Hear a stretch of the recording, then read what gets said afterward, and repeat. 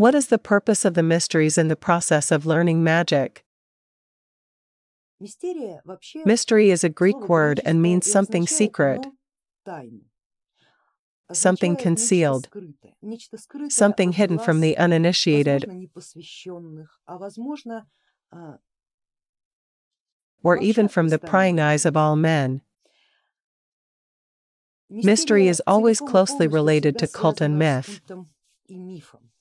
And myth in this case is a certain description of the life of a particular god and a particular force.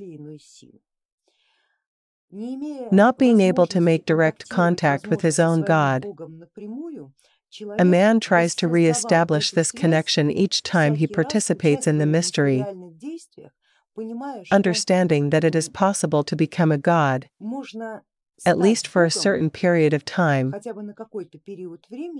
by repeating the path of the god. And if there is a legendary story of a god, it is possible to go through that path during the mystery, repeating the ritual action of becoming, passing, birth, death, or any other action from the life of a god in order to synchronize with him.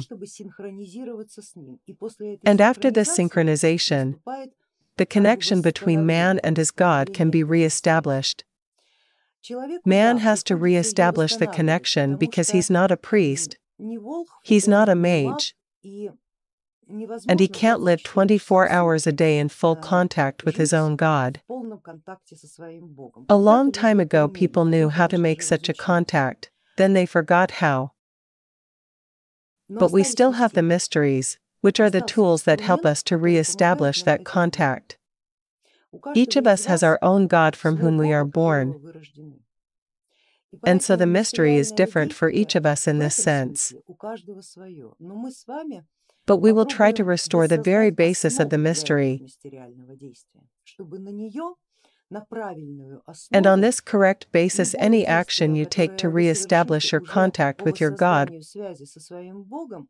will be easy and simple. Because if the basis is wrong, if the contact with your God is made on the basis of the Judeo-Christian matrix, for example, it won't work. It will be a complete disaster. So we have to change the very basis, and that will be the starting point of our work.